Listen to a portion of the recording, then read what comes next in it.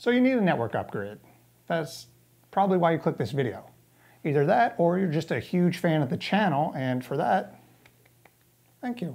Now personally, I already have what I would consider a advanced home user network setup, but a lot of people don't have that, which is why I'm actually at my buddy's place. He's in dire need of a network upgrade. He has literally the most basic network setup you can have. It's just the AT&T modem that they provided to him, which is one of those all-in-one kind of dealio things, which is fine. I mean, a lot of people run that and there's no shame. It does what it needs to do. But he's looking for a little bit more performance and a little bit more control over his network setup. So, with the help of TP-Link,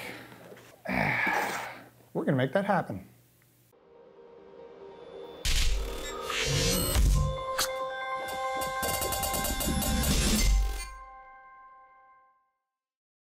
Okay, first off, let me clear the air. Yes, TP-Link did send all these Omada devices over, but no, this is not sponsored.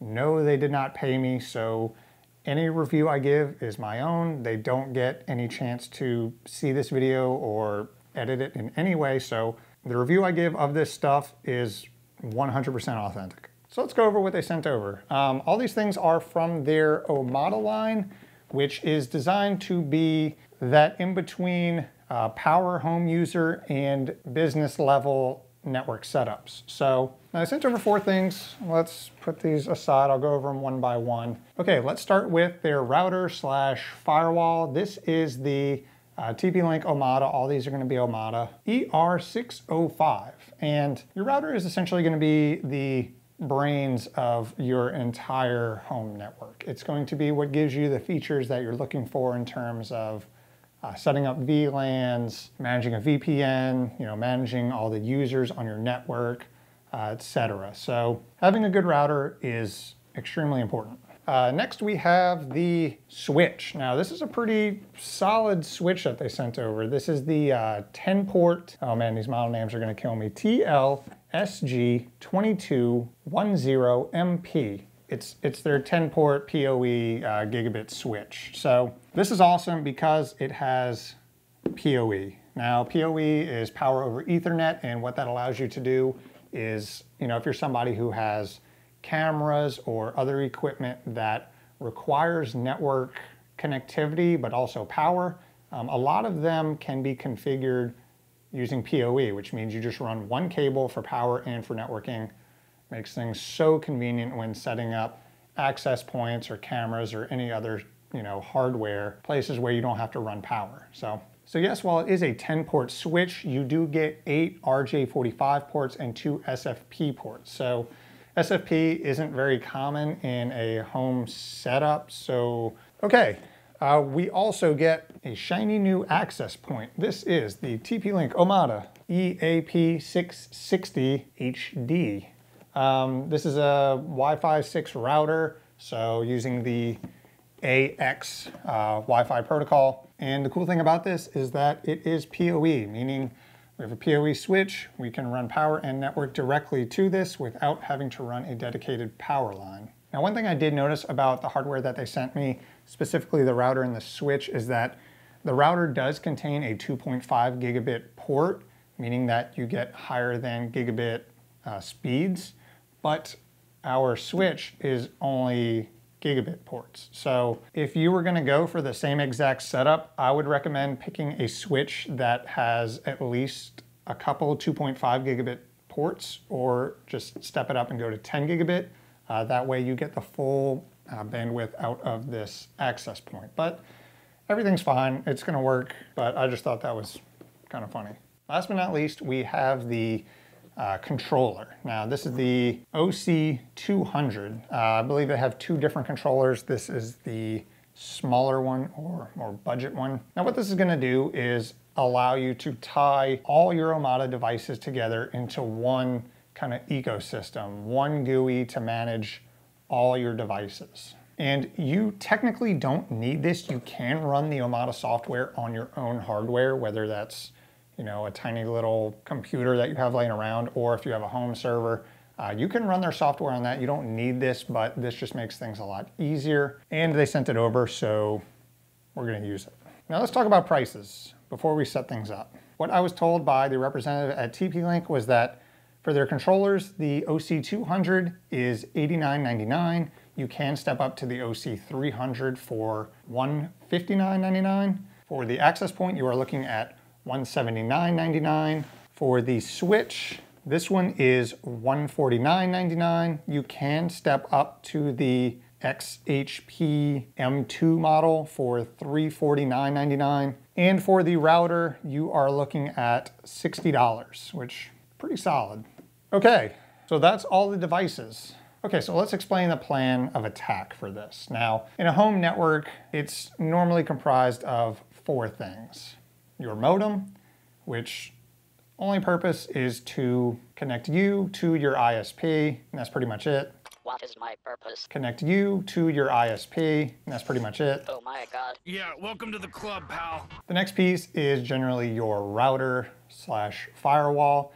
This is going to be your main, TP links, your Linksys, your Netgears, the standard routers you see when you go to Best Buy. Next is your switch. Now, what a switch does is essentially gives you access to way more ports than your general routers are going to provide. So a lot of routers come with normally 4 ports.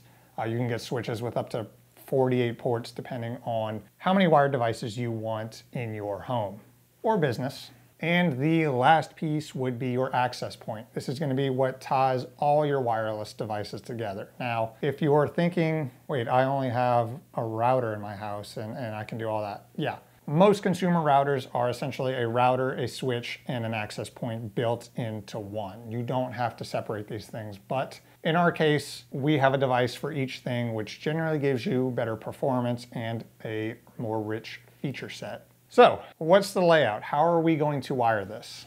So the wiring is going to be pretty straightforward. We have a modem. From that modem, we are going to run a single cable directly over to our router. From that router, we have 3 ports we can use. One of those is going directly to the switch. And now that we have PoE on our switch, we can run a single cable directly from the switch to the access point, connecting it to the network and supplying it power. And last but not least, we have the hardware controller. Now this is PoE, which is awesome. So again, we can run a single cable from the switch directly to the controller, have it supplied power, have it supplied network activity, and just let it do its thing.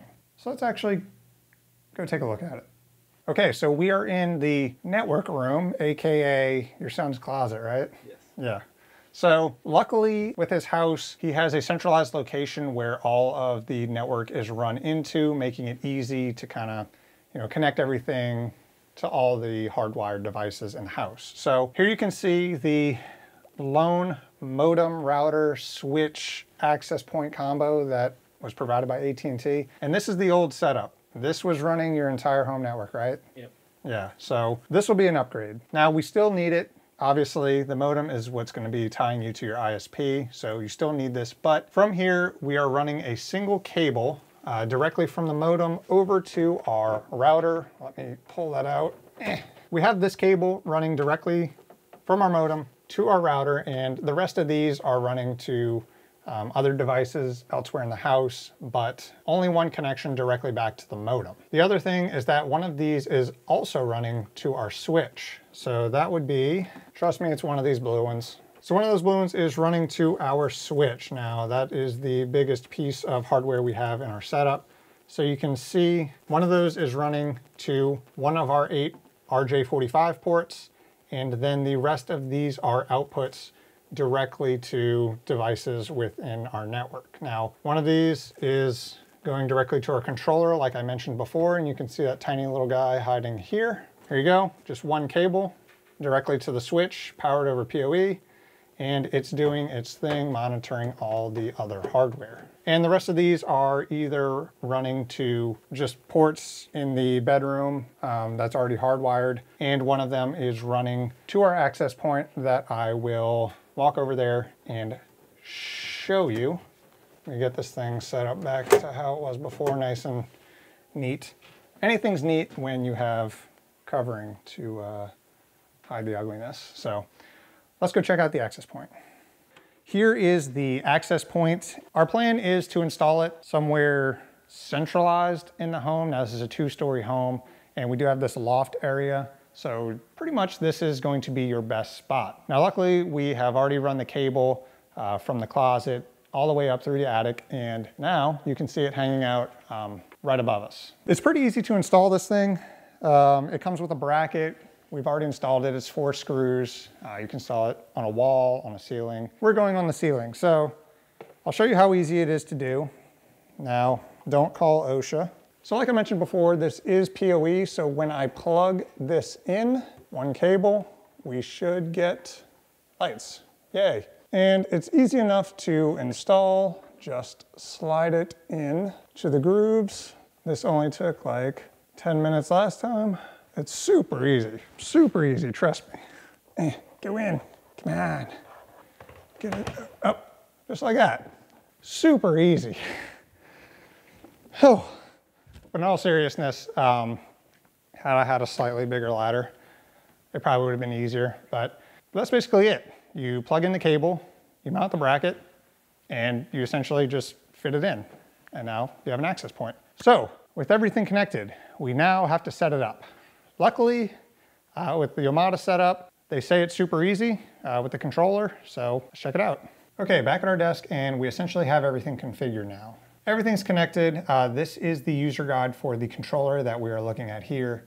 And you can see the typical network topology. We are following that essentially to a T. We have our modem. Then, if you remember, our modem's connected directly to our router to our switch.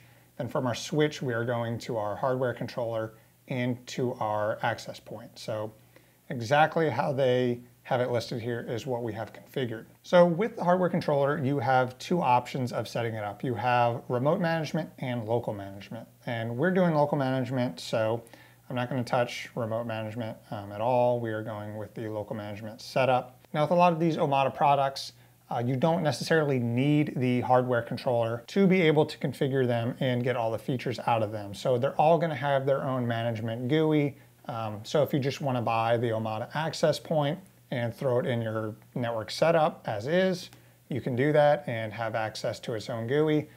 Same with the router, same with the switch. They don't need the hardware controller, but the hardware controller just makes it easier. But in our case, setting up the hardware controller, what you need is access to your router's configuration to essentially set up the hardware controller. So we got on a wired connection and went to the default gateway of the router, which was 192.168.0.1. From there, we could check our DHCP tables to see what IP address was assigned to our controller and go to that directly. So in our case, we just took it and set it to a static IP address, so we wouldn't have to worry about it changing down the line, and we just knew what it was.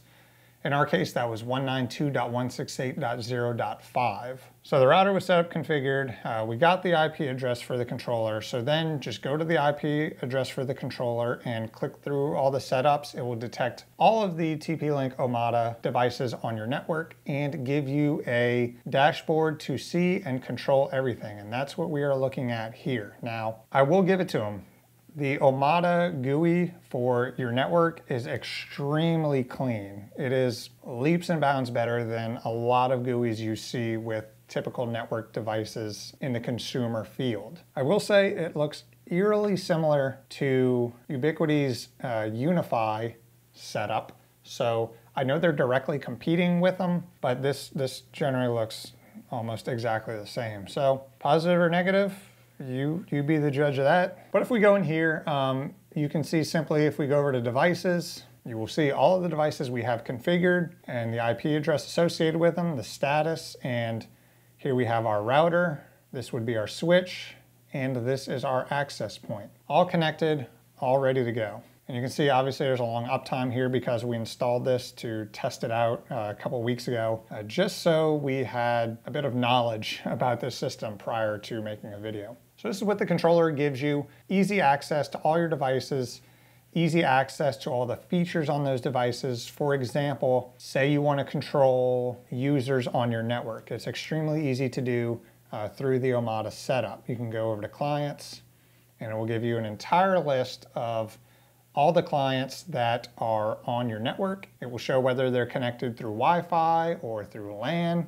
You can click on one of those, and if you want to look at the statistics to see, how much data they're using, what channel they're on, how much data they've used in the past, you can do that. You can go over to configuration. You can set a rate limit if you find that this device is using way too much bandwidth. You can set a limit on that. You can give them a fixed IP or a static IP directly from this field. And back in our list, if you want to block somebody, you can simply hover over them and go over to here and click block. And just like that, that user's blocked from the internet. This is a good feature to have, if you have kids that you want to, take their devices offline at a certain time.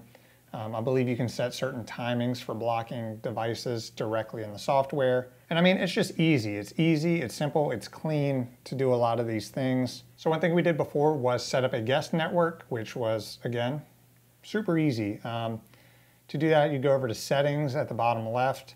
From here, you have a lot of access to your more kind of power user settings on your network. This is where all the cool features are gonna be, and I'm not gonna cover all that in this video. I will be making a follow-up video where we go much more in depth about all the features of the Omada line and how to configure them and walking through all the settings. But in this case, I just want to show you the basics. So you go into here, you can go into wireless networks, and you can see we have two set up. Now, by default, you're going to have your basic one set up as the default configuration, but then you have the ability to go in and add more. Now, the amount you can add will be determined by which access point you purchase. I believe the one we have allows 3. You would simply just click create a new wireless network down here. I'm not going to do that. We already have 2, but I will edit the one that we added to show you. You give it a name. You specify what bands you want that running on, 2.4 or 5 gigahertz or both. Make sure you have this guest network checkbox enabled. This was kind of confusing to me, at least initially. I went into the default network and I checked guest network because I assumed, because this is how it works on a lot of consumer routers, is that it would just simply kind of duplicate this network except make it a guest one. And that's not what happened. So I was kind of confused there. Then it turns out, duh, you just have to create a new one and then make that a guest network. So after that, you can just specify the security. Most of you are just going to go with WPA personal. Specify a Wi-Fi security key. And there are a lot more advanced settings you can go in here with. If you have VLAN set up and you want this to be on another VLAN, you can do that. But with a guest network anyway, it's kind of already its own VLAN. So that seems a little unnecessary. But if you're setting up another LAN Wi-Fi network that's not a guest network, but you want it on a separate VLAN, you can do all that here. I'll cover that all in a separate video. Another cool feature of this is that if you go down to the controller settings, here you will see some settings for a controller. You can specify if you want a static IP assigned to it or just to let it default to using DHCP and having your router assign an IP to it. Now, it's just up to you, whatever you want to do, it doesn't matter. The cool feature though is that all these devices have a fallback IP address, which is extremely useful if you've ever set up a network where maybe you're resetting certain devices and maybe you reset your router, which was your DHCP server, and now all your static IPs are gone and you don't know what the IP of your device is anymore. In this case, if that ever happens, our fallback IP address for the controller will always be 192.168.0.253. Another cool thing about the Omada line is that there is a dedicated TP-Link Omada app. So you can do everything from the comfort of your phone if you're that kind of person who likes doing most of your stuff from your phone. But yeah, that's it. Honestly, it was an easy setup. Everything connected just as expected.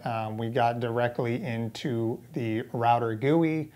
From there, we found our controller IP address.